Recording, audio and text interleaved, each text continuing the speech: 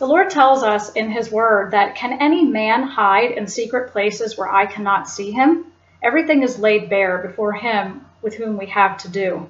There is no one that can hide in secret places from God. We know that the book of Revelation tells us that the great men, the chief men, and the kings of the earth will hide themselves in caves and ask for the rocks to cover them and hide them from the one who sits on the throne. I wanted to do some scripture reading from Revelation chapter 16, showing this to you. And also, I've been doing my research on websites. I actually happened to Google mountain bunkers, and there are websites out there, if you Google this, that will bring up mountain bunkers that people are purchasing right now. The rich, the elite, the kings of the earth, and even if you happen to be a very rich family and can afford one of these places to reserve for yourself, they're for sale right now. And they have whole websites dedicated to this. And one of the websites I wanted to bring to your attention that I found on my phone recently, you can go to this website. It's called terravivos.com. It's www.terravivos.com.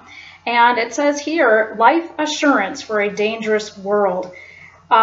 Secure your space in a Vivos underground survival shelter for virtually every catastrophe. And this has been advertised on the History Channel, CNN. It says be able to escape catastrophic events, Fox Business, Surviving the End of the World in Style, CNBC, Forbes magazine says buyers are drawn to Vivos for a variety of reasons. BBC News, Surviving Uncertain Times, NBC, Vivos the Swank, Life Assurance, ABC, a growing number of Americans are preparing, and on and on and on. Top of the line luxury amenities, USA Today. So all these major news networks are advertising this Vivos underground bunker. And keep in mind, this is just one of many bunkers. But again, the Lord says, is there any place that man can hide where I cannot see him? So no, there isn't. And these great men of the earth are going to try and hide themselves in the caves of the earth. Let me see if I can bring this up and show you. To try and hide themselves from the coming of the Lord. And let me see if you can see this. So this is basically what this website looks like. This is what you're going to see when you sign on to this website. It's called Vivos. And it talks about, survival. Enter Vivos here. Europa 1. Assurance solution for high net worth families.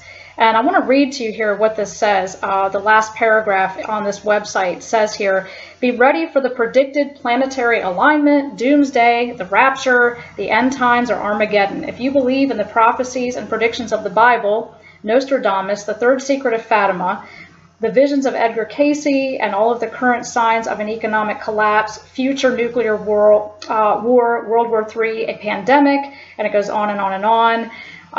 It says here, Fukushima's eventual meltdown and widespread global radiation, the coming pole shift and or major earth changes, it is time to prepare. They also have a section down here called a DNA vault, where you can store your DNA for future need, if you need it. DNA vault. It's just amazing that this is just one of many websites, actually. Let me see if I can get a wider view of this for you. It's called Vivos Assurance for a Dangerous World. This is just one of many underground vaults that some of the kings of the earth will seek to go into and ask for the rocks to cover them and hide them from the Lord.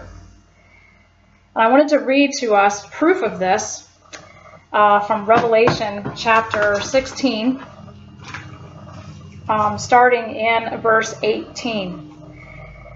And there were voices and thunders and lightnings, and there was a great earthquake, such as was not since men were upon the earth. So apparently this earthquake that is coming is unlike any earthquake that has ever taken place before since men were on the earth.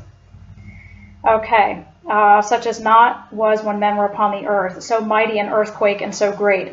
And the great city was divided into 3 parts, and the cities of the nations fell. That means bye-bye Manhattan, bye-bye London, bye-bye Paris. Every great city of the earth fell, it says here. And great Babylon, with a capital B, which I've always interpreted Mystery Babylon to be Rome, sitting on 7 hills.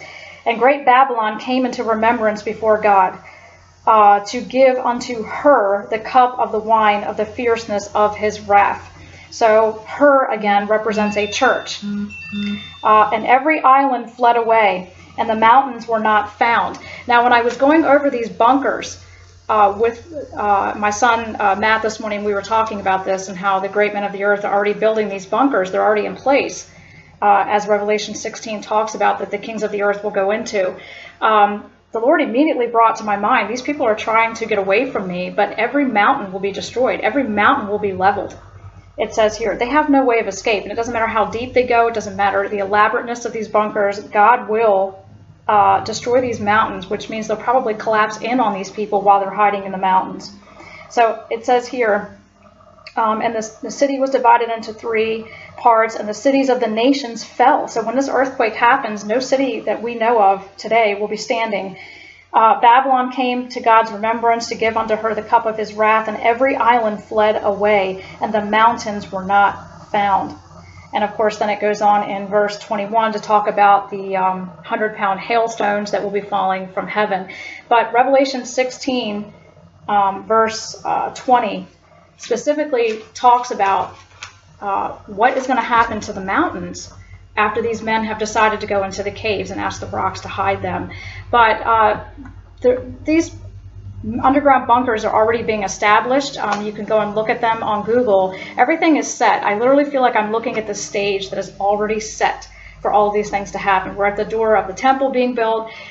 These underground bunkers have been built. We're ready for the Pope / Man of Sin to come in and create a covenant with many to coming from the city of 7 hills. We're ready for this UN New World Order agenda to start. The beast system with the economic system that's coming is at the door. I literally feel, guys, like we're at the door, and God has been showing us these things, and we need to stay awake and not let the cares of this world that can so easily distract us, Jesus said, distract us.